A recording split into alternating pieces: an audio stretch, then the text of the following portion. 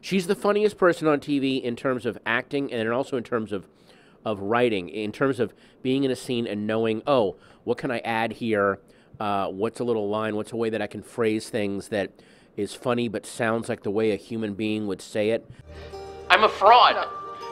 You should do them. Oh, I should do them. You think that's what people want? Me running around like a big dumb goof? I do that crap for my nephew, and he's 5. Forever, if you know what I mean. I get to do a lot of scenes with her, and it is comedic paradise, because you have someone that will play off of you in any direction you want to go, and then will give you better lines than what you already have. It's a miracle. It's so great to get to work with her. I mean, she was the hidden voice of SNL for so many years, like the throughout the 90s and stuff. The darker directions that show went in had a lot to do with her. There was kind of an embarrassing moment when she and I were hanging out. We're just talking about comedy. I'm like, one of my favorite series of sketches, and I don't know why it didn't become a movie, because it'd be an amazing dark little indie film, were the Buddy Mills sketches about that late-night Vegas entertainer. Chris Kattan played him, and there were those constant Canadian crosses by the other actresses as the waitresses, none of whom had a line, but each of whom you absolutely knew what their character was by how they were dressed and how they would look at the audience. I'm like, it was like this little microcosm.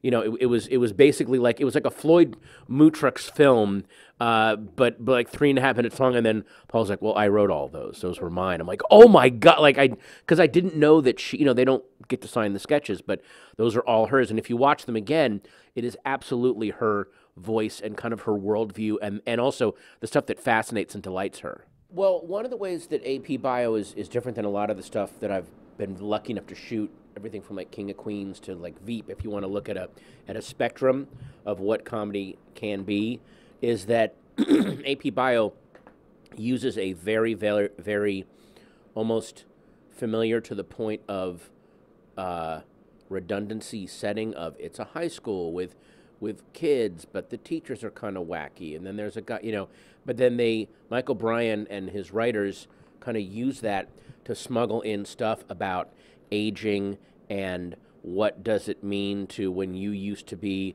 the rebel and now you're not anymore, and the kids that are coming up, it isn't even that they're rebelling.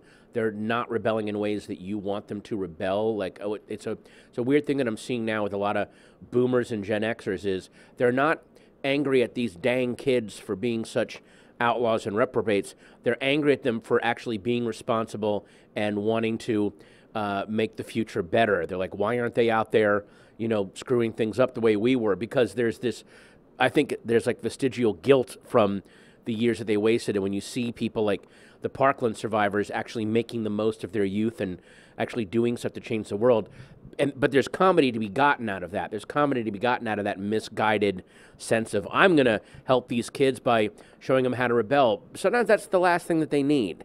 And Michael Bryan is really not afraid to have weird little cul-de-sac-y things that don't necessarily pay off story-wise, but are there just to kind of do a little touch on the character and make you go, wait, what did that mean? And then they just move on, which when you think about it, that's what you sort of experience in everyday life. There's either people that you've never met, you'll see them doing something weird, or someone you've known for 40 years that'll suddenly say or do some weird thing in women. I didn't know you knew about that. Oh yeah, that's a whole other thing. Don't worry about it. And then it never comes up again.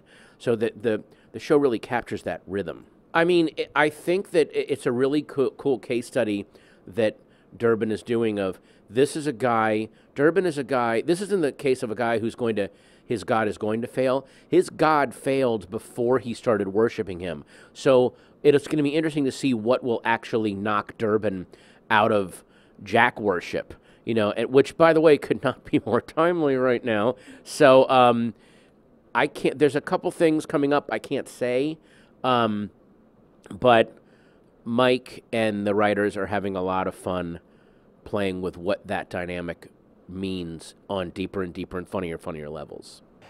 At first, I couldn't believe you were leaving, you know, and then I took a sharp turn to anger.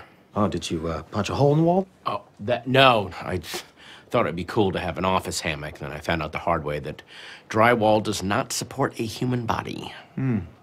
I would always try to seek out,